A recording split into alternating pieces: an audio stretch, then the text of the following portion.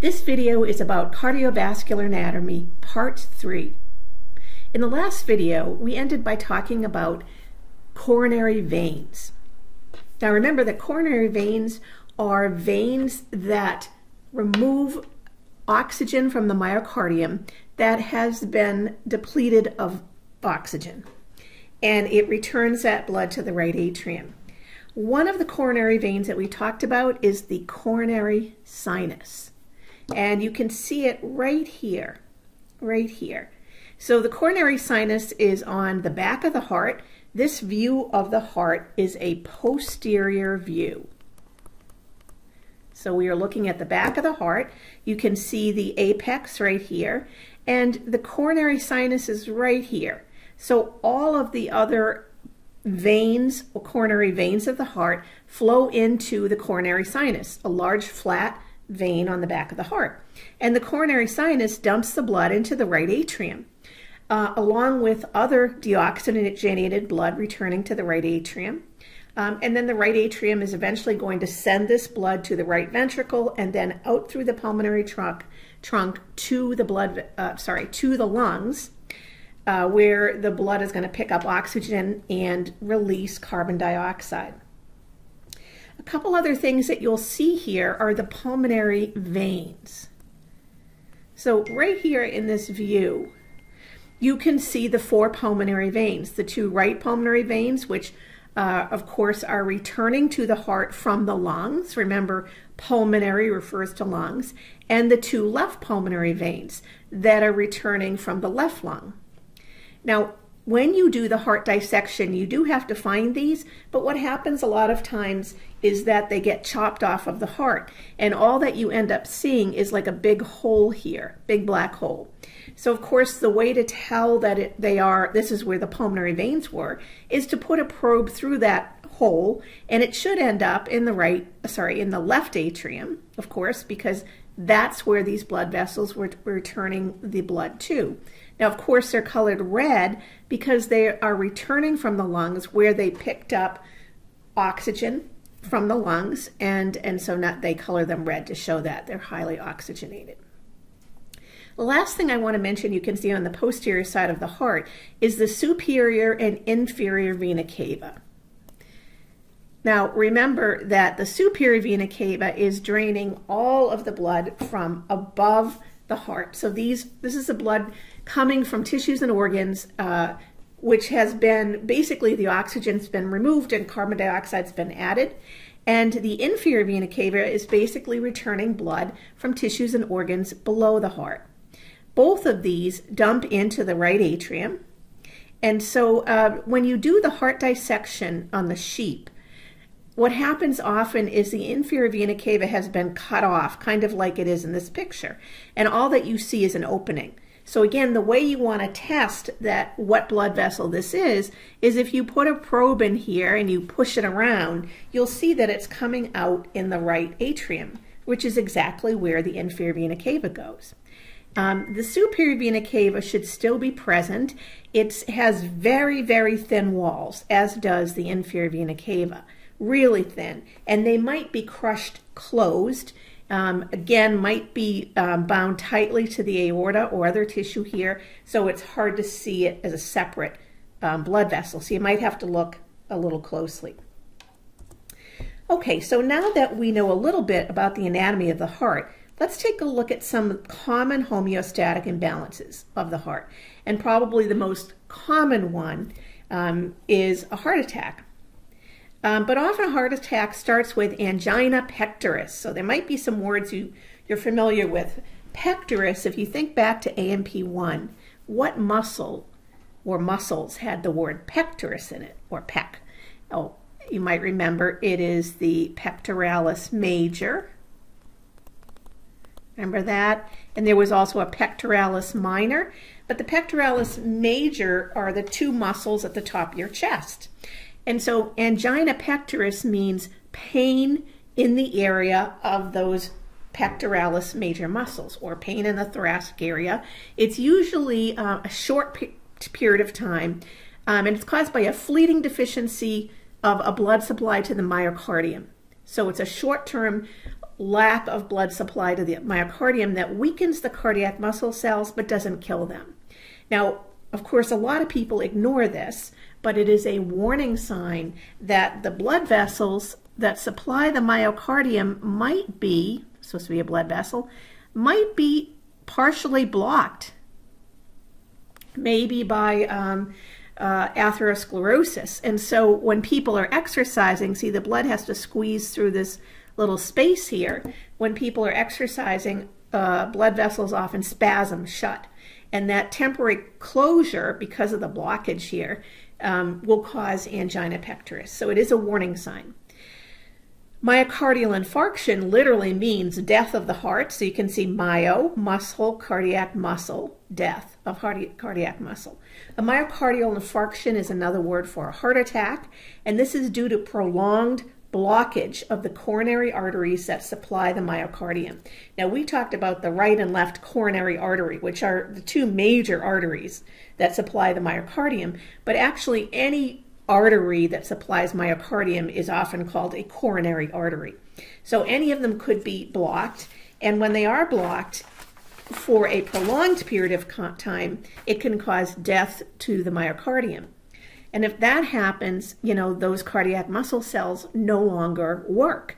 So sometimes a heart attack will kill someone, but other times it just weakens their heart. So if you think about a heart, which of course does not look like this, but if you had a little heart attack and it just destroyed that amount of cardiac muscle cells and you still survived, it just means that your heart is that much less efficient at pumping blood. So again, your heart is a pump, and if you lose this amount of your pump, then your pump is less efficient. If we take a look at this picture here, this is a heart from someone who had a myocardial infarction. This is a frontal section of the heart, and remember, a frontal section divides the organ or the body into a front and a back piece. So in this picture, you can see that the myocardial infarction is down here. It's within the area of the white arrows. And you'll notice that most of the heart tissue is this healthy pink, but in this area, it is almost kind of a whitish color. And that's an indication that all of this is dead. Okay, all this cardiac muscle is dead. Now, you might not know this, but this is actually the ventricle. It is the left ventricle of someone's heart. And so you can see how large the area is where the cardiac muscle died. What do you think happened as a result? Well, if you guessed that the person died, you would be correct. This is a very, very large area of the heart, of the myocardium. And especially remember, the left ventricle is doing the most of the pumping of the blood out of your heart. So you couldn't survive with this. In addition, here is this person's heart, so obviously they did not survive. One other thing I want to point out here is if you look right up in this corner, you can see this funny crisscross pattern of cardiac muscle cells. And remember that this is called trabeculae carneae. And I'm just mentioning it because when you do the sheep heart dissection, you have to find this. So again, this is regular myocardium. It just forms this funny pattern in the ventricles. So when you see this in the ventricles, they call it trabeculae carneae. Now, talking about heart attacks, what are the typical symptoms of someone who's having a heart attack? Well, of course, the first one that comes to mind is chest pain. You might think, oh, dizziness. Definitely an issue. Another thing is, of course, shortness of breath. And sometimes people will get a little bit of nausea too, a little bit of nauseous. So these are probably the most current symptoms of a myocardial infarction. So although coronary artery disease or coronary vascular disease, which results in heart attacks, is often thought as a man's disease, almost as many women as men die of heart disease in the U.S. every year. In fact, cardiovascular disease is the #1 cause of death in women. and women are more likely to die within a year of a heart attack than men. So keep this in mind. I know we hear a lot about breast cancer, which is certainly a big problem with women, but it is far from the #1 cause.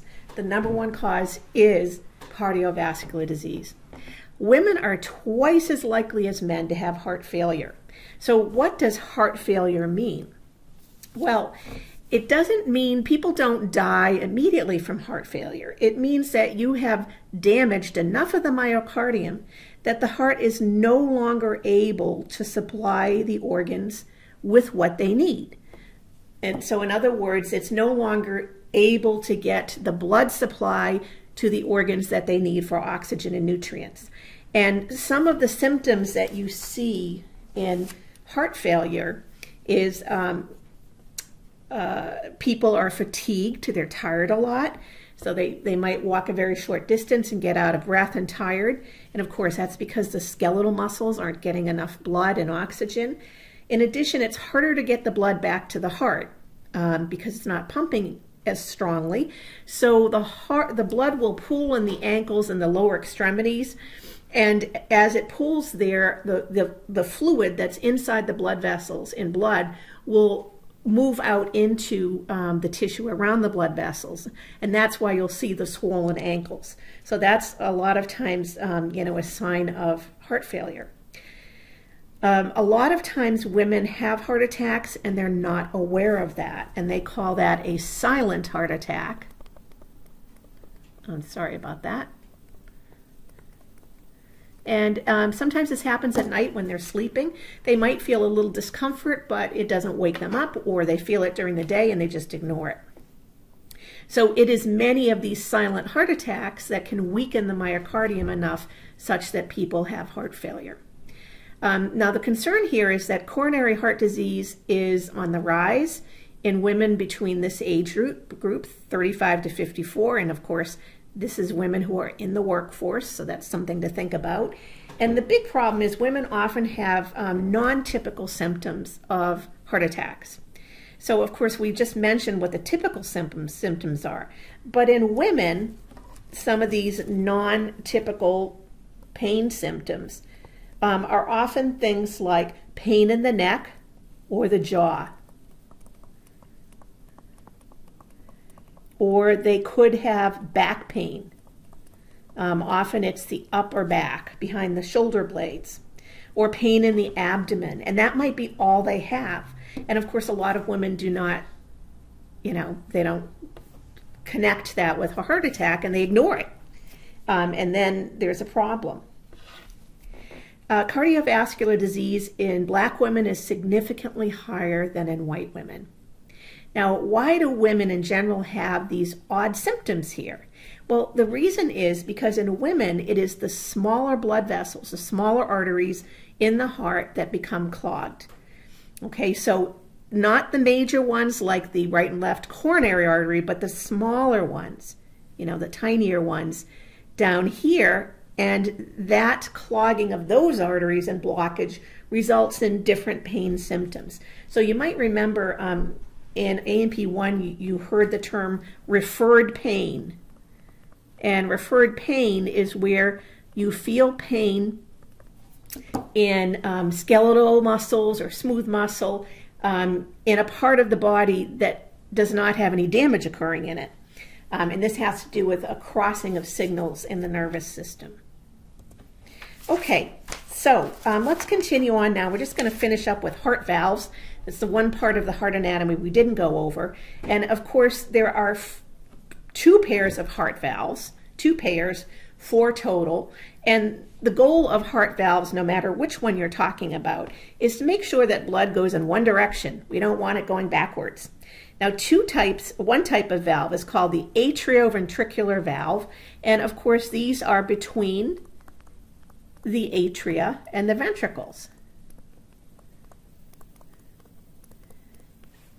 Okay, and so these are preventing backflow into the atria. So remember, blood goes from the atria to the ventricles, and then from the ventricles, it either goes out through the pulmonary trunk, if it's coming from the right ventricle, or it goes to the aorta, if it's coming from the left ventricle. So you don't want it to go backwards. Now, the right atrioventricular valve is also called the tricuspid valve.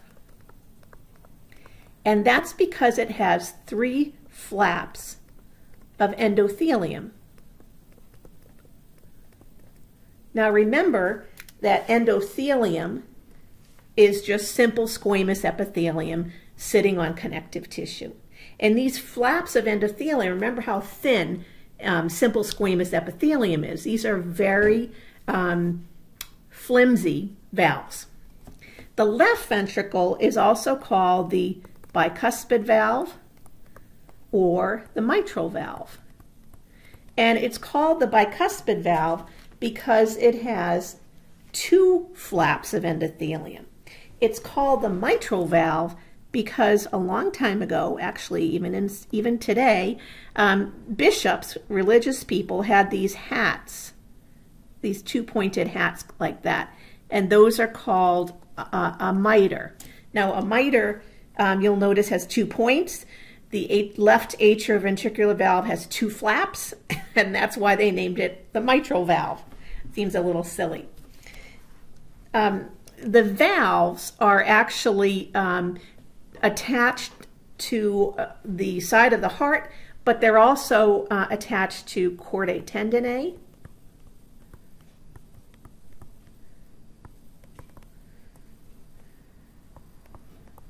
Okay, chordae tendineae are made of collagen, and so they are very strong. Remember, collagen is a protein that conveys strength. So these chordae tendineae attach to the valves on one end and to papillary muscles on the other. Let's take a look at this here. So here again is an anterior view of the heart. And we have here, of course, a frontal section. Some people call this a coronal section. Here on the right side of the heart, you can see right here the tricuspid valve. So it's hard to see from here that there are 3 flaps. That's just because of the view. You'll notice that we have the chordae tendineae attached to the papillary muscles, the finger-like muscles, which are of course myocardium. They just form this funny shape. On the left side of the heart, you can see here the bicuspid valve or the mitral valve, and again, same thing, attached by chordae tendineae to these papillary muscles. Okay, so how do these work? Well, if you look in this picture here, you can see the blood is returning to the heart. It's returning to the right and the left atrium, okay? And as it starts to fill up the right atrium or the left, it just pushes past the valves. So here it is again, coming from the, let's say, the right atrium, and it just pushes its way past the valves, pushes them aside, and enters the right ventricle. Okay? So then what happens is the atrium is going to squeeze out the last drops of blood out of the atrium, and then the ventricle is going to be full. Now the ventricle is going to contract any second, but milliseconds before the ventricle contracts, the 2 papillary muscles contract. Okay, and it's showing you this here. So the 2 papillary muscles contract and they pull on those cords and they start to bring the flaps together. And then, boom, the ventricle contracts and the blood is going to go up this way, right, through the pulmonary trunk, but it's also going to push back this way. It's going to push back, you know, on the valve. As it does, it causes the valves to push outward. See how it's causing them to, it's kind of causing them to bulk outward. And as they do, they come together because they're swelling and they just come together. And as they do, they block the entrance. So now, of course, you know, the blood can't go back here. It can't go back because the valves are together. So again, what's happening here is that a split second before the ventricle contracts, the papillary muscles contract first. Okay, they're going to contract first. And as they do, they pull on the chordae tendineae, which starts to pull the valves closed. Before they completely close, the ventricle contracts and the blood slams up into these valves and causes them to balloon out like that, effectively closing, you know, the entrance back to the atrium. Okay, so that's how it works. This is another view of the bicuspid valve, and you can see this is the valve part. So the part that's in pink is the valve, and then you have the chordae tendineae, right? And here you have it closed. You can see the two flaps. This is a human heart, a real one, although it's from a cadaver, so things are kind of dried up here. But here's a papillary muscle. Here are the chordae tendineae, and here's the valve. Okay, so that was kind of an interesting look. Now, what about the other two valves? They're called the semilunar valves. Well, these are between the ventricles and the great vessels. So, for example, the aortic semilunar valve is between the left ventricle and the aorta. Okay, and the pulmonary semilunar valve is between the right ventricle and the pulmonary trunk. Okay, now again, their job is to prevent backflow of blood, backflow to the ventricles. You want the blood to go out through the aorta or out through the pulmonary trunk. So let's take a look at that. And again, here we have an anterior view of the heart. We have a frontal section. And here you can see the pulmonary semilunar valve. Now, just FYI, sometimes people just write pulmonary valve. I actually like pulmonary semilunar because it reminds me what they look like. They kind of look like a little half moon, you know, but there's like 3 half moons there. So semilunar valves always have 3 flaps, just FYI. I mean, the only one that has 2 flaps is really the mitral valve here. You'll also notice no chordae tendineae here. And then here, it's kind of hard to see because it's underneath, is the aortic semilunar valve right here. Going from the aorta, it's between the aorta and the left ventricle. Whereas the pulmonary semilunar valve is between the right ventricle and the pulmonary trunk. So, how do these work? Well, here we go. We've got the blood in the ventricles, and it's going to go out through the pulmonary trunk. See, this is right ventricle to pulmonary trunk. And it doesn't matter which ventricle we're looking at here, but when the ventricles contract, they just blow by those valves. They just push them aside. And it's kind of interesting to notice that the valves are attached to the wall of the pulmonary trunk. See, that's where they're attached. There are no strings. They kind of, if this is the wall of the pulmonary trunk, they just come out kind of like that. It's kind of weird. Here's the other wall. They kind of come out like that. And then there's a third one in here coming forward, but I'm not really good at drawing that. So anyways, the blood goes through and just pushes them aside. And then as it gets up into the pulmonary trunk, you know, it's going to keep going through the pulmonary arteries, but some of it's going to backflow like this. And when it backflows, it fills these little cusps up. And as it fills them up, they bulge out into the lumen of the pulmonary trunk, effectively blocking it. Okay, so this is a little different than the atrioventricular valves. There are no chordae tendineae. It's just that when the blood comes back, there's a little bit of backflow. It fills the cups up, which cause them to bulge out and block the entrance. So that's how they work. And one thing I want to mention about all these valves, I think I said that semilunar valves always have 3 cusps. The tricuspid valve has 3, bicuspid has 2. Yeah, that's generally the way it works. But in anatomy, there's always variability. That means sometimes people are different. And there have been instances where people have 3 valves for the bicuspid, or 1 valve even, which is crazy. So just FYI, and that's normal. That's normal variation. Okay, here's a real human heart, and I thought maybe you guys could see if you could guess which valve is this. We're looking on top, and I'll give you a clue. This is the superior vena cava. If you look here, this is the aorta. Okay, so what blood vessel is this? That will give you a big clue as to what You can see there's no, first of all, there's no chordae tendineae. Well, if you guess this is the pulmonary semilunar valve, you are correct. Okay, and you can see how, again, it comes in like this here. They come in, there's a third one here.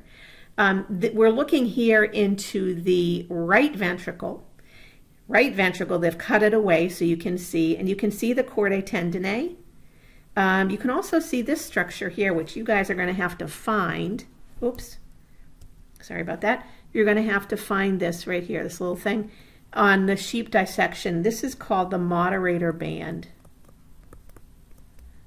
And it's a funny little mini muscle that connects the septum, the interventricular septum, which is between the ventricles. It connects it to the right wall of the right ventricle. And they think what it does is it speeds up the rate of the action potential. It is only in the right ventricle. Here's one more picture. This is a view of the heart. We're looking on top. This is anterior. And they did a transverse section for you to see this. And I just wanted to show you the aortic semilunar valve. You can see the 1, 2, 3 cusps. And here's another picture of it. So you can see these are really like little bowls that you can fill up.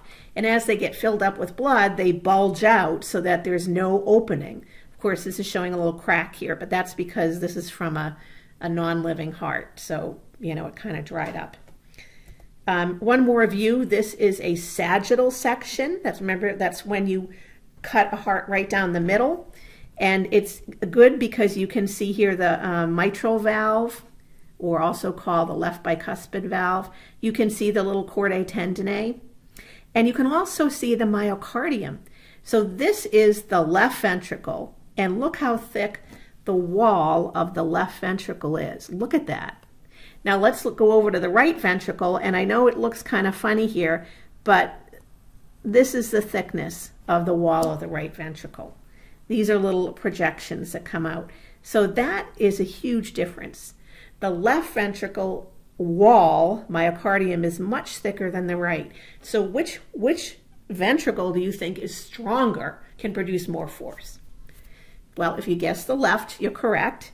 And it has to produce more force because, remember, the left ventricle is pretty much pumping the blood through the aorta into all the tissues of the body, where the right ventricle only really has to pump it to the pulmonary trunk and then to the lungs, which is a shorter distance. And so remember, structure determines function. If you see a thicker myocardium, it means it has more force, and that's because it needs to have more force for its function. And lastly, right in the middle here is the interventricular septum. And again, if you remember what these words mean, inter means between, and septum is Latin for wall. So this means between the ventricles is a wall, and this is it.